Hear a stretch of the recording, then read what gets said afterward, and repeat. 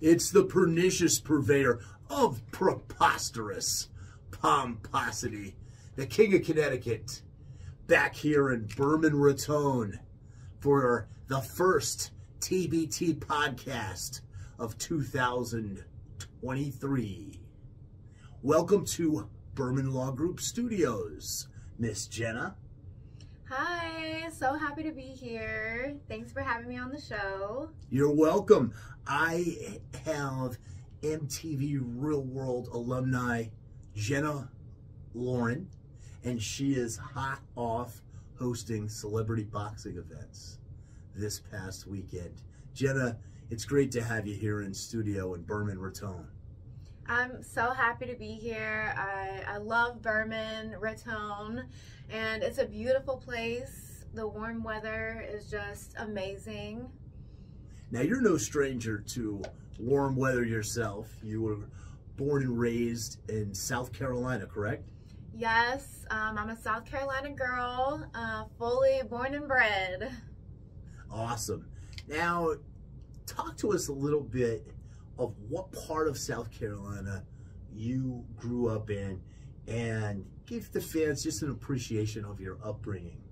So I grew up around Anderson and Greenville area, as well as Myrtle Beach. I was kind of like all over the place growing up, but you know, mostly the upstate and the coast area of South Carolina.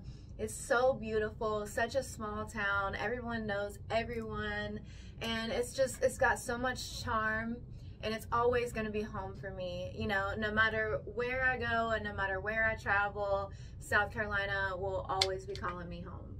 Awesome. Now, you know, I lived in South Kakalaki, South Carolina myself. Had a house in the Lake Murray area for 14 years, and then had a place on Johns Island out by Charleston. I love it.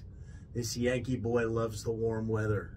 You know, I'm moved to Florida now, and I will never, ever go back up north except to visit. So, Jenna, how did you get involved with MTV and the Real World brand? So I, you know, was just a girl in a small town, and I was looking to be on TV like everyone wants to be, you know, and I saw an audition, an open call for the Real World, and I decided to go for it. And I ended up, you know, making it past round after round, and I kept getting calls, I kept getting called back. I had to make a video about where I lived and my life and send that in, and I ended up making it, and I made it out of 90,000 other people. Wow, that's huge. Those are tremendous odds, and you fought the odds and you made it on the show. Yeah, I mean, why they wanted a little girl like me from a small town, I will never know, but I'm so grateful I got chosen for that. And I actually went on a plane for the first time in my life when they flew me out to California. Wow. Wow. Share with us some experiences of working with MTV and being on that show, because there were some positives, I'm sure, but they weren't all positive. So, I mean, obviously it was like a show, go big or go home. So it was all about adrenaline and, you know, not being afraid of anything. And I think that's one of the reasons why I made it on the show, because I am not afraid of anything. I'm always going to speak my mind, even if I have a whole cast against me, you know. And I think that's one of the reasons why there was like a little conflict on the show, because I obviously, like, growing up in the South, I had a lot of different opinions than a lot of other people on the show. And you know, being with people that have different opinions, it did help me to grow a lot. So I look at it as a positive experience, because no matter what battles you face, you just have to make the best out of it. Sure. And I held my own, and I did the best I possibly could in an environment where, you know, I wasn't getting along with everyone. And, you know, I came out on top. I'm still traveling. I'm still, doing promos and celebrity boxing. Now I'm in celebrity That's boxing. what we'll talk about. Yeah. So I'm grateful for every experience I've had. Sure. Now, before we talk about celebrity boxing, I just want to kind of cap off the reality show experience in the real world with my own experience. I hosted James Jefferson's Warrior Island reality show, which was similar to UFC's Ultimate Fighter. It was also shot in South Carolina. And I can tell you from my own experience, they were trying to create a conflict with the fighters that wasn't really there. And a lot of the stuff was manufactured. This was essentially a clone of what UFC tried to do or did successfully, obviously with the Ultimate Fighter in the beginning stages. It goes back a number of years when I did that when I hosted that show. And it's always like that. They want the ratings. They want the conflict. And speaking of ratings and speaking of conflict, Damon Feldman, who's our good friend down here in South Florida, with celebrity boxing. I just want to tell the fans just some of the rich history of this celebrity boxing promotion. You had fights like Denny Bonaducci against Barry Williams, who was Greg Brady from the Brady Bunch. You had the Long Island Lolita from the whole Joey Buttafuoco scandal. You had Joey Buttafuoco boxing China from WWF, WWE.